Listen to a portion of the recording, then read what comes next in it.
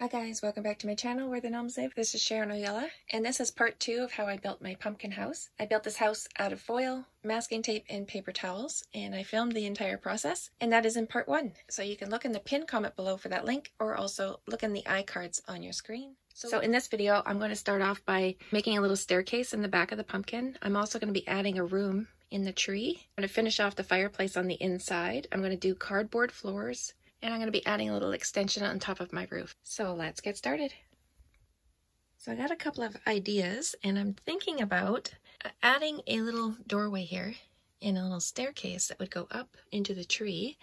And see that this is hollow. I could turn this into a little bedroom. So it's going to be just like the chimney. I'm just going to poke a hole right through here.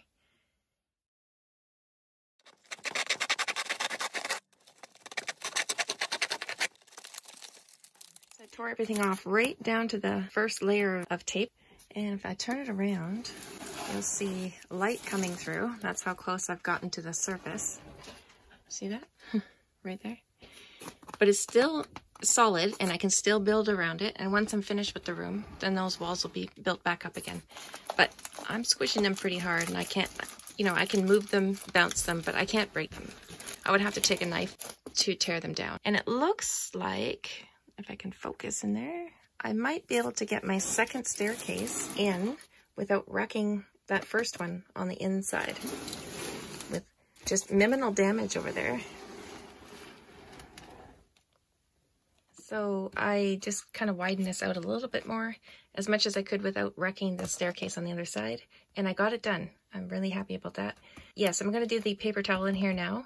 And this is going to be closed back up. But I want to do the stairs first, because it'll be a heck of a lot easier with this open to do the stairs. And I've cut this little section off here. I had hollowed this out and left a section across. I cut that off. I'm not sure if I'm going to be adding a roof yet or not. We'll see when we get there. And then, of course, I got a little space for a window there. I did add another little branch up here. So it's the same thing, just rolled up foil. Left the bottom open, just like I did with the stem, so it had something to grab onto. So I could just put it on there. I'll hot glue it first, tape it all around, and then my paper towel. So there's quite a bit of overlap here, and that just ensures that everything becomes one solid piece once that paper towel is dry. So down here is all dry and ready for paint. There is paper towel in there. You can't see it because it's the color of masking tape now. It's completely dry. And I made a little back piece. I'm doing this the same way I did the chimney. I'm just going to add this. Once I'm finished working on the stairs, I'll add this on here and we'll cover that in. So what I'm doing right now is making a little filler for this uneven part. So I want to bring this level up to this one before I put on my floorboards. So this is cereal box. I found 3 of them was the perfect height for there. And because I didn't sand the pieces first, I put the glue down. I'm just going to put some masking tape to make sure they never pop apart in the future.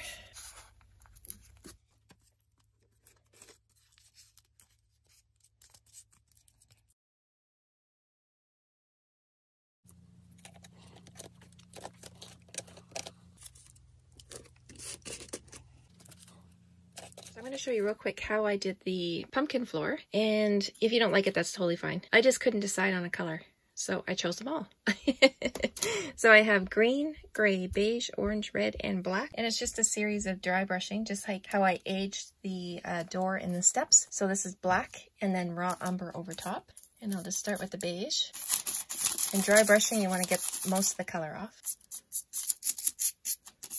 And I did take an X-Acto knife down the middles of these and where I thought most of the traffic would be on the floor. Okay, and a little bit of red. And then the orange.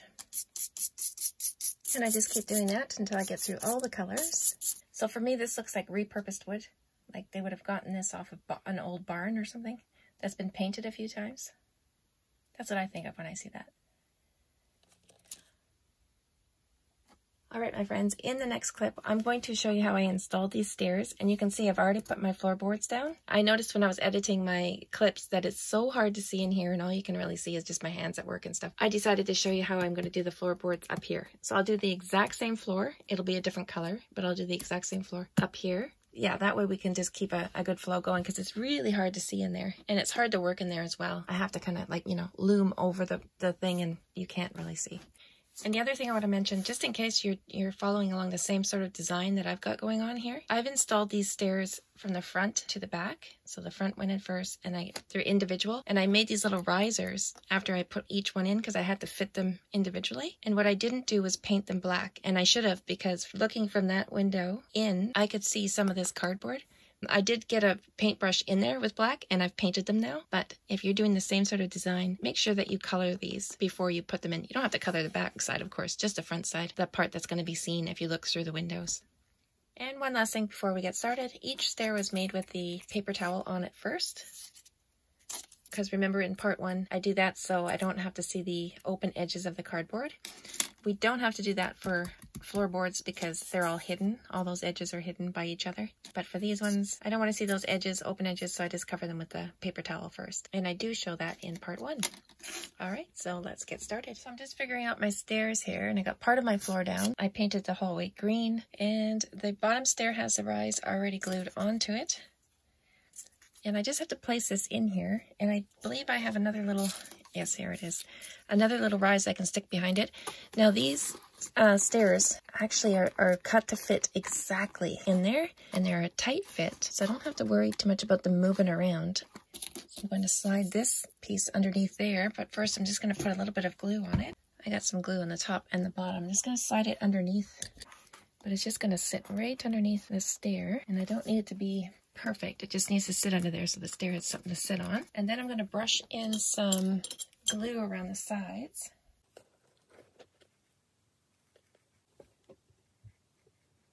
And now my second stair, I'm just going to slide this into place.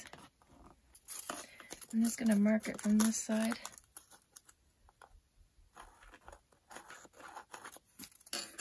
There's my angle.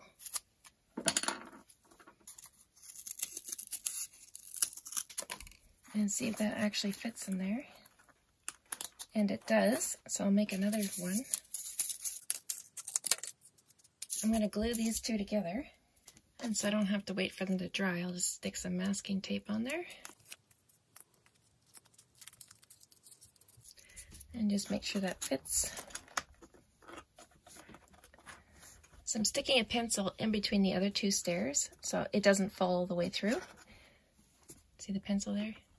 So I got some glue on here on the top and bottom and the side, and I'm going to slide it underneath, and I'll use my pencil to catch it so it doesn't push all the way through, and that's installed. I'll still paint some glue in around the sides.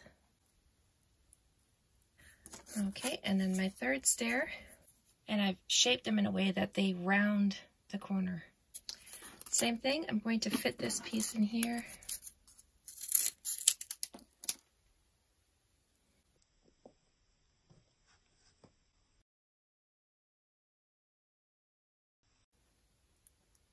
Okay, and my last one is shaped really weird, but it fits in there just so. This one I can add glue on the side because it just works out that way. Okay, and again, plenty of glue. And once that glue dries, it's not going anywhere. All right, these are all dry now. I set the fan on here for a few minutes, and I just gave everything a little wiggle, and I can see that everything is solid and nothing's going to be going anywhere. So I'm going to be closing up the back, and you can see I did paint it black, and I'm going to leave it black. Like I said, when I look in through the window, I can see these stairs going up, and I can't see where they go to, and that's what I wanted. So I'm going to enclose this just the same way I did with the chimney, with hot glue and tacky glue. Get that back on there, and then I'm going to add my bark layer over here and make it part of the bark up here.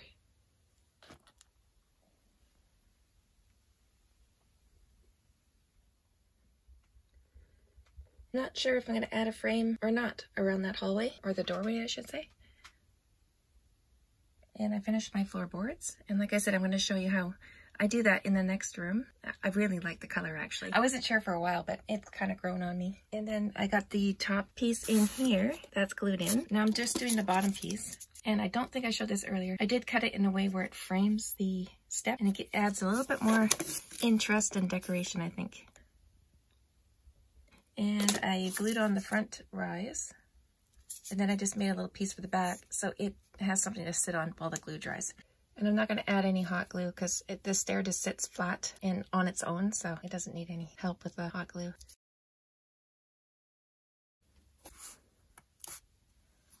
I really like how those turned out, and I think framing the bottom step the way I did just gives it a lot more interest and finishes off nicely with those rounded edges. A little note about my door, because I am going to install this, but I'll do it in part 3 because I'm going to be building a frame around it, and I'm not able to do it in this video. So we're going to talk about the doorknob. In part 1, I had built this side of the door, and I hadn't decided at that time if I was going to do the other side of the door, if it was going to be seen from inside of the pumpkin. I was just kind of figuring out the design as I went along. So after I did this side, decorated, added the doorknob, then I decided, yep, I'm going to be decorating the other side of the door.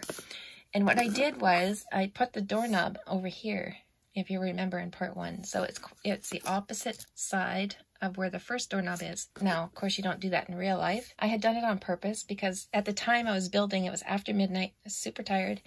And I was thinking about the design in here, the way my fireplace was going to be and all that. I wanted the door to swing open from this side. And I thought in my head, doesn't really matter because it's not going to be a door that opens anyway. It's just looking at it, you would imagine it would swing open that way. But thinking about it the next day, and after a good night's sleep, and after a lovely comment from somebody who said to me, you know, how are they going to open the door when the doorknob's on the wrong side? Which makes sense.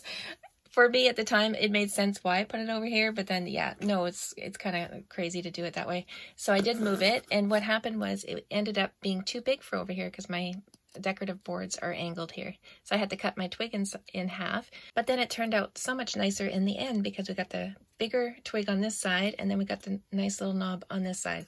So I think it finished it off nicely, and it was a process, but I finally got there. So if in the future you see me do something as crazy as putting the doorknob on the wrong side and having some sort of rational thought behind it, I'm jumping off a cliff. Don't follow me. Just throw me some coffee because chances are I'm super tired and my brain has decided to go to sleep and my body is still building. So we'll install the door in part 3, and in the next clip, we're going to tackle the fireplace.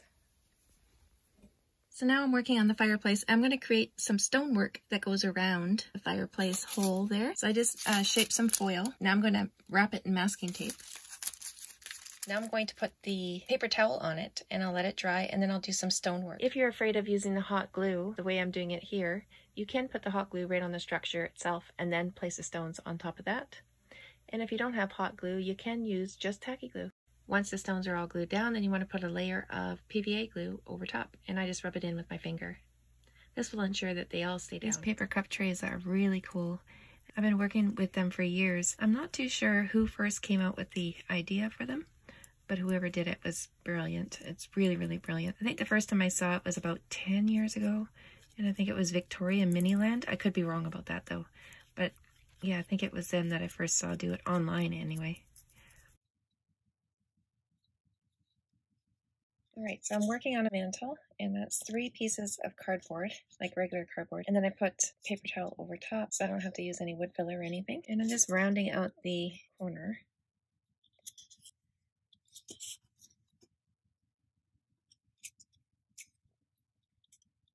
And now I'm going to paint it.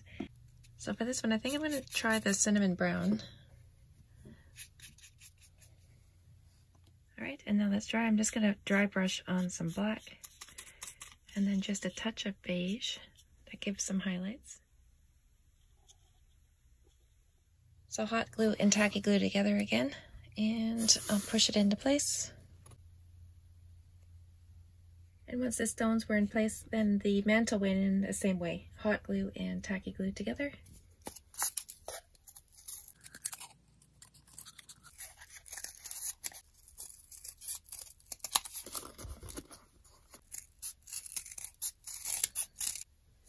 So I'm going to cover this in the paper cup trays as well.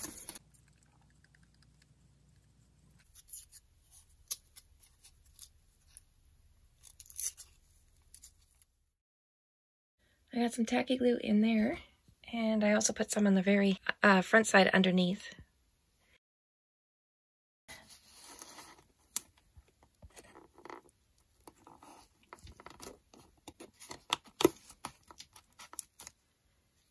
And you'll notice that I kept this side raised up until it was already all the way in, and then I pushed it down, and that was so I wouldn't get any glue on my floor here.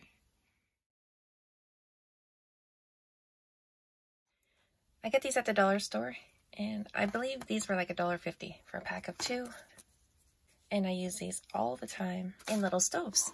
So my fireplace is really deep and this gets buried inside there. You can't even see it. But if yours isn't as deep as mine, you can paint it. And I've done this before as well.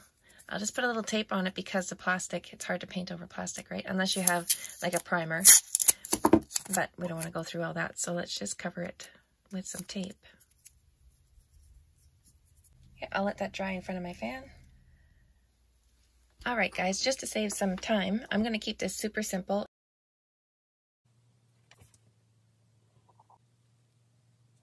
I'm going to add a little bit of glitter in here. I haven't used glitter before. I was just looking for my red beads because I used that the last time I did a stove and I couldn't find them, but I found I had some of this here. And I hate glitter. Glitter is from hell. It's a horrible, horrible thing. But I have it on hand, so let's just use it then.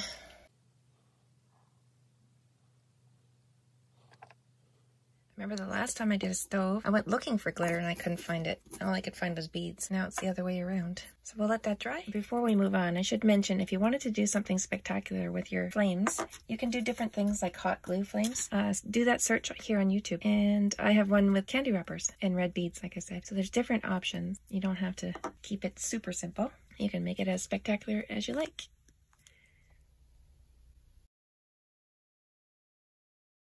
You can see in this room that the walls are extremely bumpy, and that's because I didn't pay any attention to them at all when I was putting them together. I was thinking about different things that I could do or show you how to fix that. So you do have some options. You could use a clay, and I use a homemade clay, and if you choose to use the same sort of clay, then you would want to do the clay before putting in your floor because the clay is a little bit wet, just slightly and enough to discolor your boards. I've done that before. You can also use a drywall compound. I would again do the walls first and then put in the cardboard floor. And then the third option, which I'm going to do right now, is a cereal box. Now my walls are going to be slightly slanted, getting more narrow up towards the top, which I don't mind because trees are kind of like that. And I'm just tapering the ends. Everyone's going to be different depending on how your room is built. I want to taper them so that it sits flat on the bottom. And depending which side you're going to glue to the wall, if it's the shiny side, then it needs to be sanded first. Oh yeah, and I forgot to mention, if your wall has a big dip in it, where there's going to be too much of a dip to glue to, you can fill that in with foil and tape. And then I would stick some paper towel over it because the paper towel is going to help whatever you put on it stick better.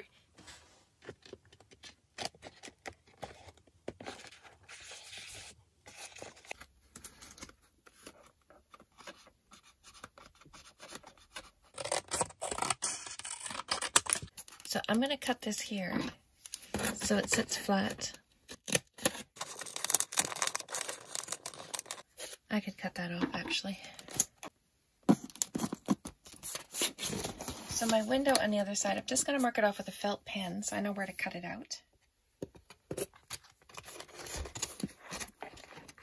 So around the window, I'm going to be putting tape and pulling it tight and then taping on the other side. And I'm going to fix that with bark on the other side.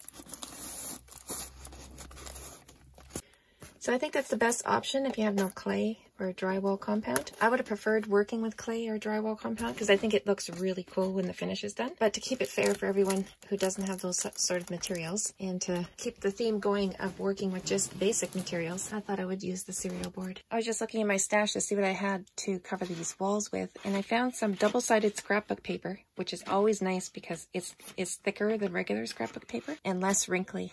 So I think I'll use that. You can always use old wallpaper or just paint it. Or if you can come up with a texture paste and spread it in there first and then paint it, that would be nice as well.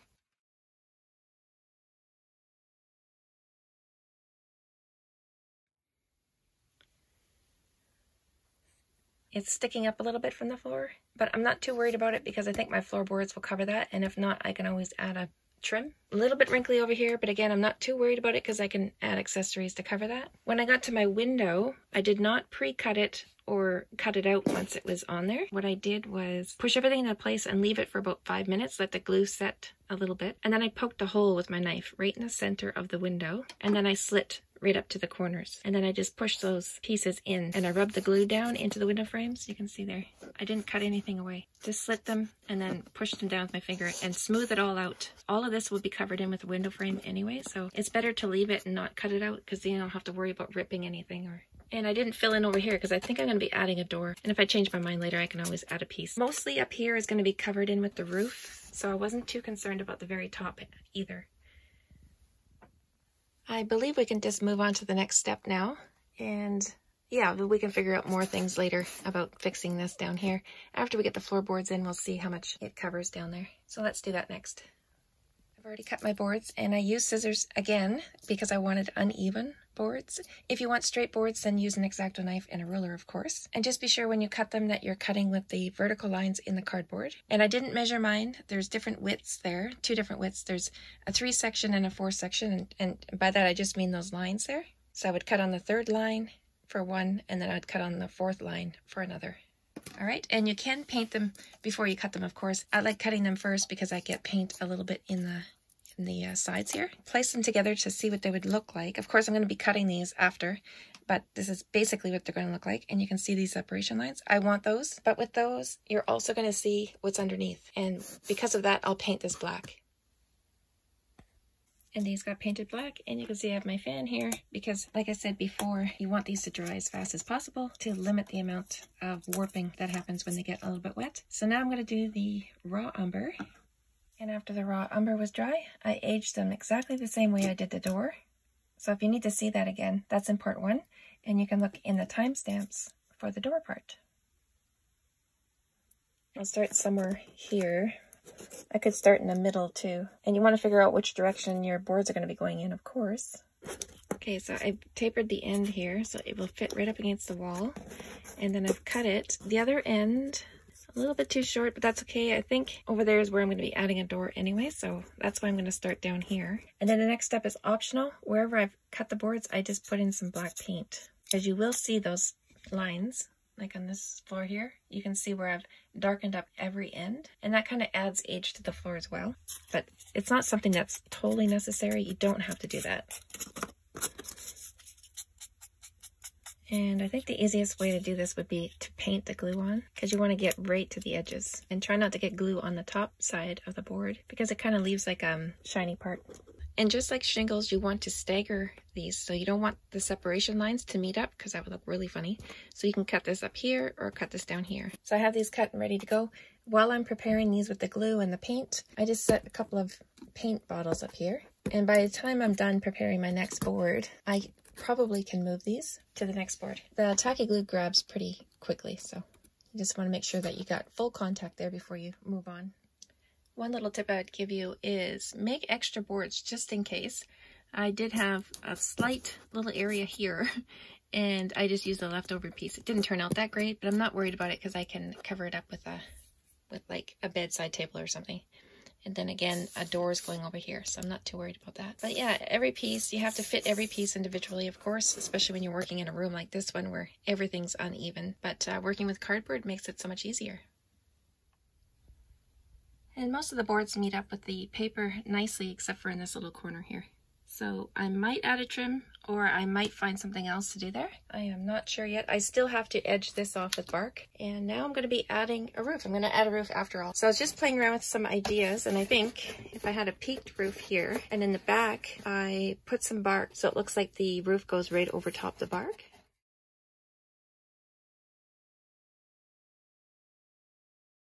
Just noticed my hot glue gun is empty and I don't feel like getting another stick. So I'm going to stick this one on here without any hot glue, and I do this a lot. I barely use any hot glue anymore, actually. All I want to do is just build up more of a branch here. So I'll stick this on here. I'll use tape to hold it in place.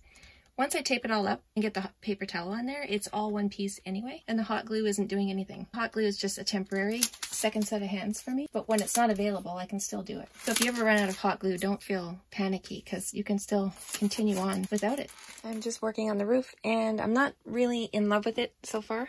So I was thinking of ideas of sprucing it up, and I want to do this as quickly as possible too, so I can get this video uploaded before too long. I'm kind of racing against time here. So I'm thinking about adding this little extension up here, and I cut it on a slant, you can see, so it'll stand up here. I'm just constructing the extension of my roof, And I'm thinking, because it has to be on slant there, this piece has to be the same length as from here to here. And then my back piece has to be the same length from here to here. So I'll just put this on here and mark that, and then I can cut it like that. And then this piece gets glued on the back side like this. Because I constructed this really fast and didn't give much thought, I wasn't thinking about when I connect these two sides together. So if I was to do it the way it is, then one of them has to sit out too far, and I'll see those open edges, and I don't want to see that. So what I'm going to do to fix that is just take my X-Acto knife, I've already done it to this one, and just cut down and pull those pieces out of there. I've done this side, and I'll do this side. And that'll give the other board enough room to butt up against it. Of course, I don't want to cut right through because I got my decorative boards over there. So I'm just going down so far, and then I can stop and pull this off. I still got a little bit there. I could pull that off, but I don't want to wreck it, so I'll just leave it the way it is, and I'll fix it up best I can with paint. But now we can butt this up against here, and there's not so much showing. Before I put all the pieces together, I want to pop in a little window, and I'm going to use this little stained glass switch that was actually supposed to be on the front of the pumpkin, but I ended up not doing it because it looked a little bit too busy over there. So I wasn't going to use her in this house at all, but then this roof came along, so now I get to do that. This is double cardboard, so it's thick enough. I can just pop her in there right in the center of those two layers. And what I can do is glue thread in all the way around the inside, and that will just hold her in. Oh my goodness, she's going to look so awesome. I'm going to be painting all the insides black of the room.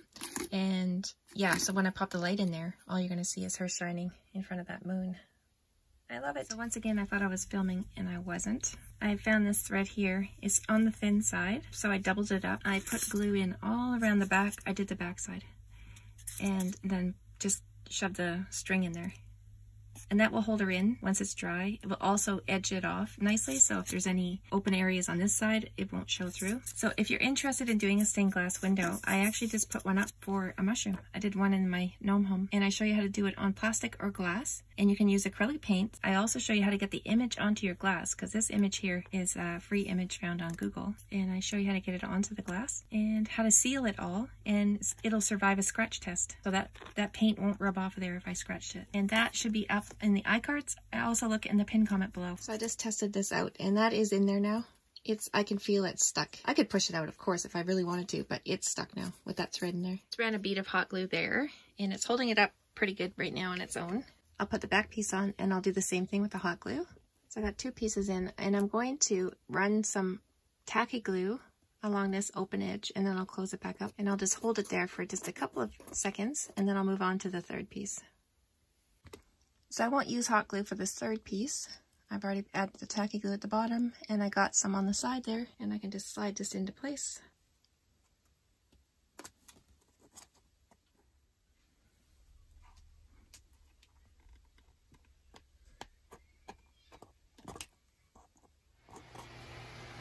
So my branches are already coming in handy. Got my fan sitting on there.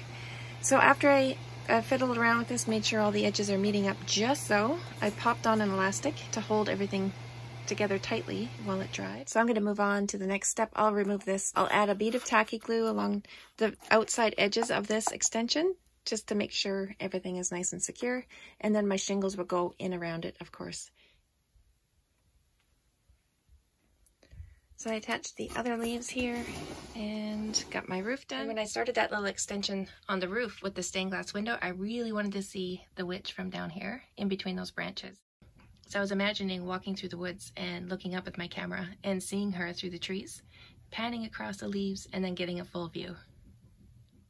So it's just got a simple roof on there. I created a little stopper just to stop the light from escaping when I have it on. I raised up the floor in there with foil and cardboard, and with the lights on, it looks so cool.